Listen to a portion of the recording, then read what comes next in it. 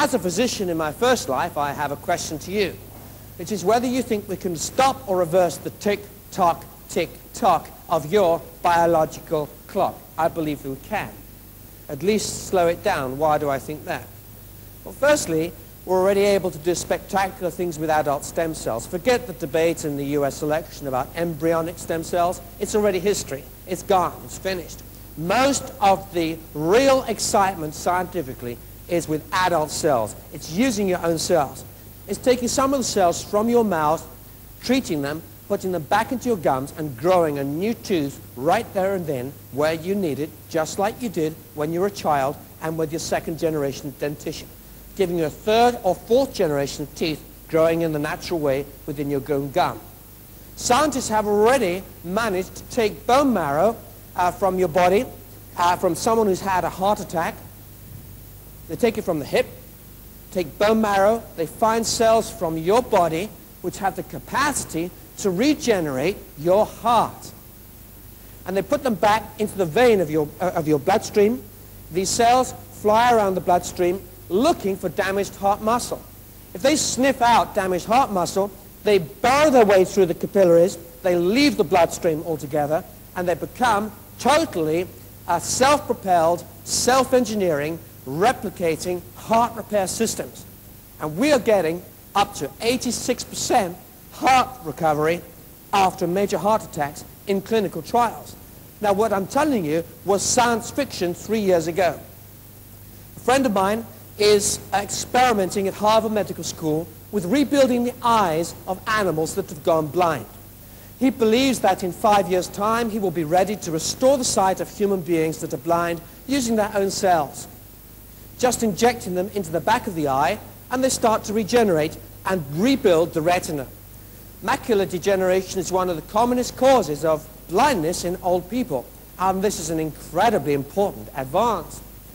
He believes that it will be a 2-hour procedure costing maybe $3,000 or $4,000 in 10 years' time. You just go into the clinic, have it done, and go away again, and within a week or 2 or 3 or 4, your sight begins to grow back.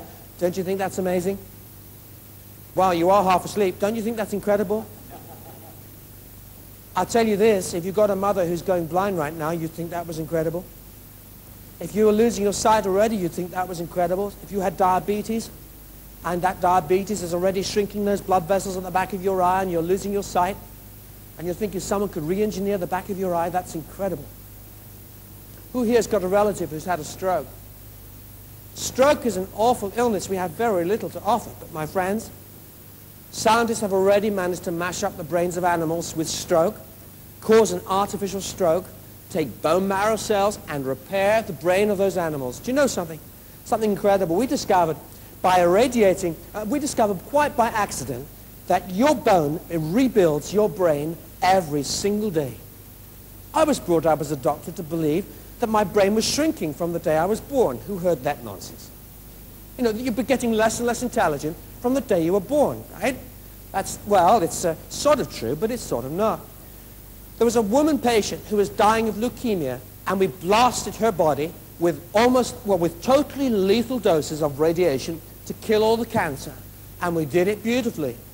And then to save her life, we managed to find a guy that had bone marrow that perfectly matched her tissue.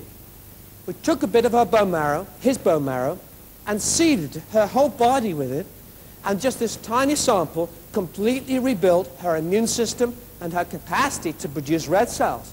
She recovered and she had a healthy life. When she died, she donated her body to science, and scientists cut open her brain, and you know what? They discovered the most incredible thing. They were mega shocked. They found she had a male brain. Say, what? A male brain? Yes.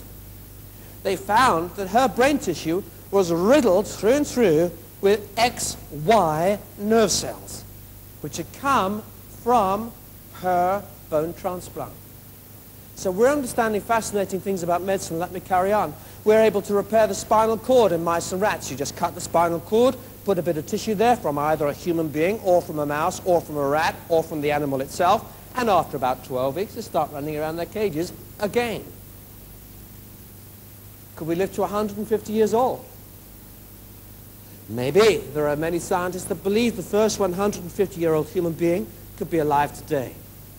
Could be one of your own children. Does anybody fish here? Did you know that sturgeon fish don't get old, sir? Did you know that if you cut a sturgeon fish, it will heal on its 100th birthday just as well as it did when it was 1?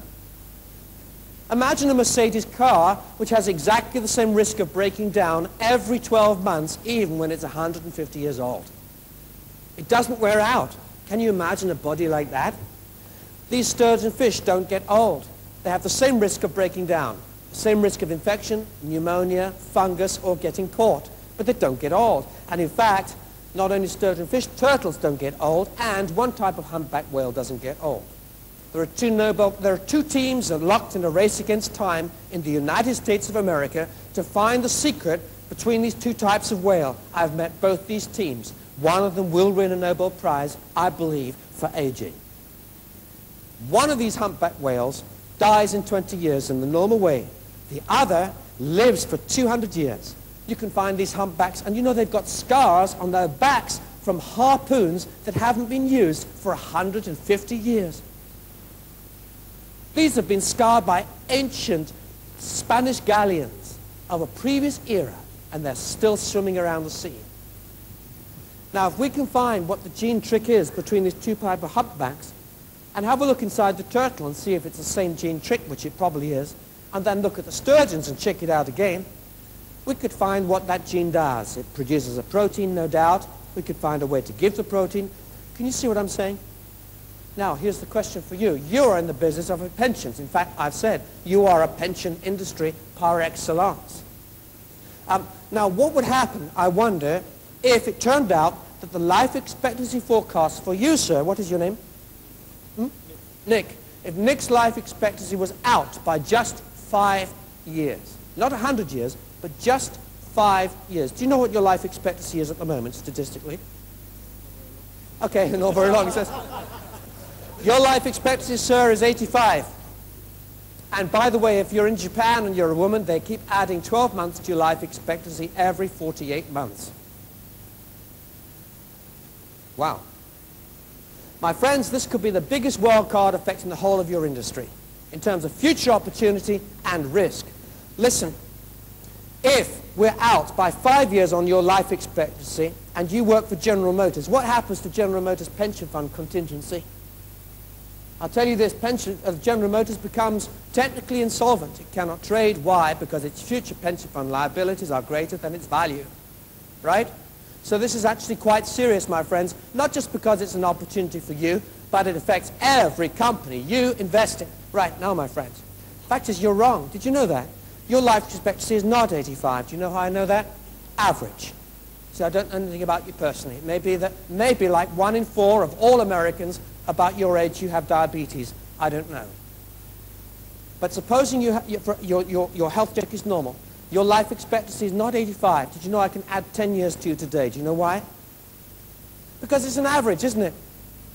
And you are well-educated, well-nourished. You were well-nourished when your mother carried you in the womb, and you aren't as round as a tomato.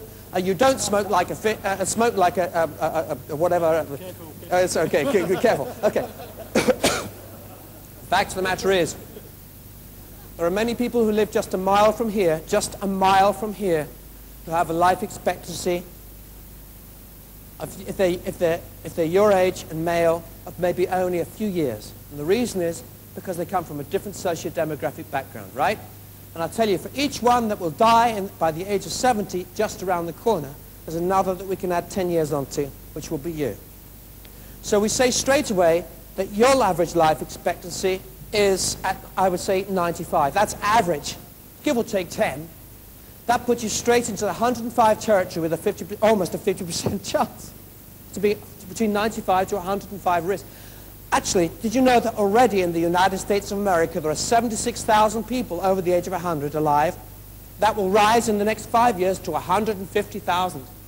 In the next 5 years, 150,000 people over the age of 100 will be alive. Most of you, you can see, are headed for that.